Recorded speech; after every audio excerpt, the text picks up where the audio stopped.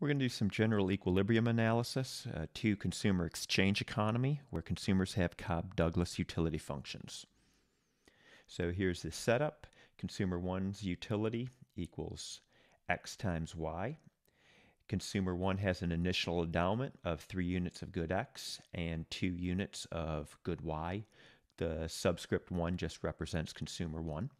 Consumer 2 has the same utility function. Consumer 2 has a slightly different endowment. Consumer 2 has 1 unit of x and 6 units of good y. So we want to find the in equilibrium, how many units of good x and good y does each consumer consume. So the first thing I want to do, since we're dealing with Cobb-Douglas utility functions, and this will help simplify the problem, is that we can normalize the exponents on the Cobb-Douglas utility functions to sum to 1. So the way you do that in general, say we got this utility function, good x is raised to the power a, good y raised to the power of b. We want to normalize exponents to sum to 1. You're going to just do the following calculation. It's going to be x raised to a divided by a plus b. Y is going to be raised to b divided by a plus b.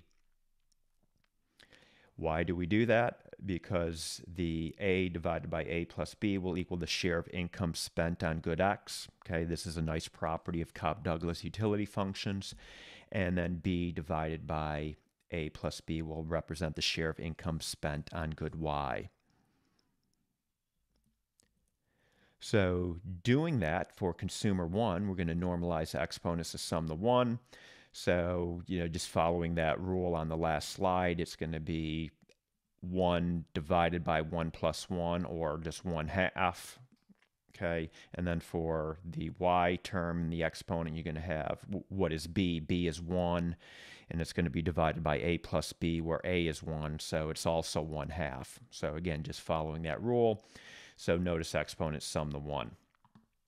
And again, reminding us consumer 1's initial endowment. So what can we do with that information? We know that consumer will spend half his or her income on good x and half his or her income on good y.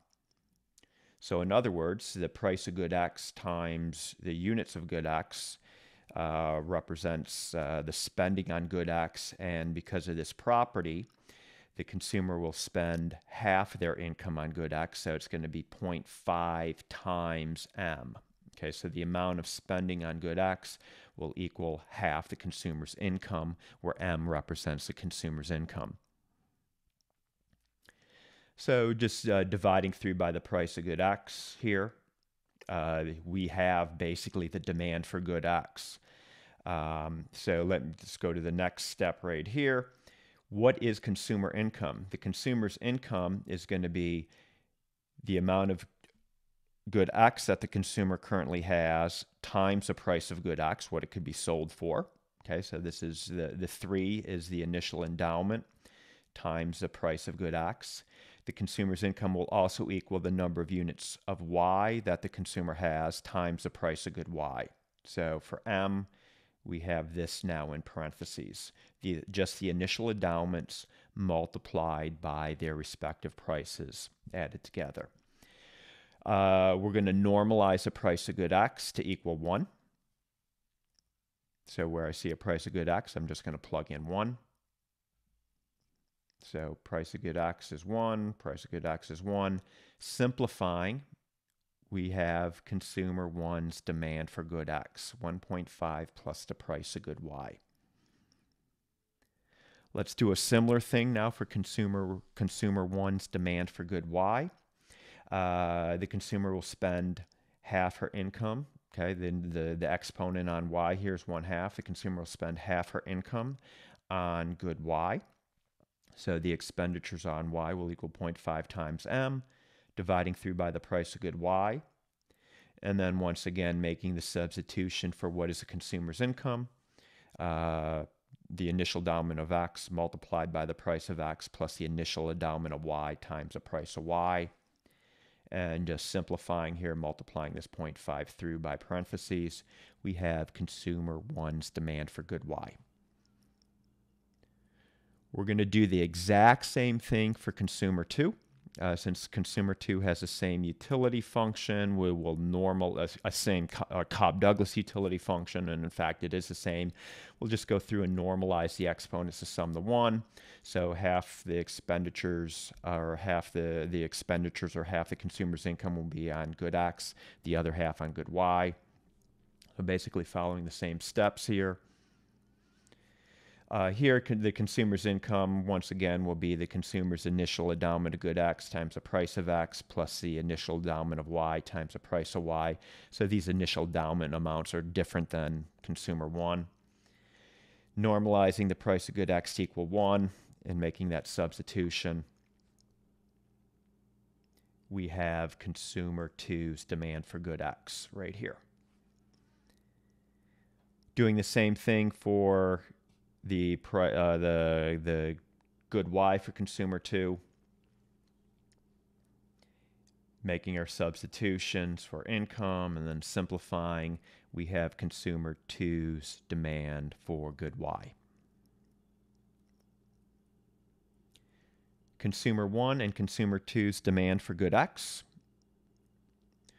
What we want to do is we're going to add up to get an aggregate demand or total demand. So we're going to add consumer 1's demand plus consumer 2's demand together.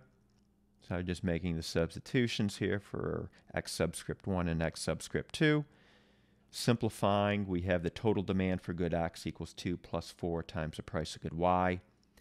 The next step is we're just going to basically set the total demand equal to the total endowment of good X.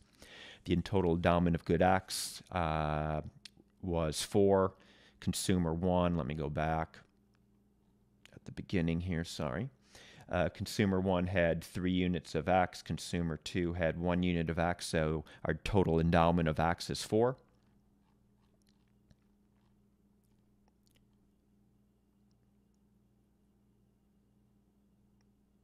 Okay, so setting the total demand for good X equal to our total endowment for good X, and then solving for the price of good Y, we get the price of good Y of 0.5. The next step is to take this price of good Y and plug it into all the consumer's demand equations. So for consumer 1, we plug in the price of good Y at 0.5. Consumer 1 will consume 2 units of X. We plug 0.5 into consumer 2's demand for good X. Consume 2, likewise, will consume 2 units of good X. And then finally, we take our individual demands for good Y and we evaluate them at a price of good Y equal to 0.5, and we get the following results. So we get our equilibrium condition here. All right, I hope you found this video helpful.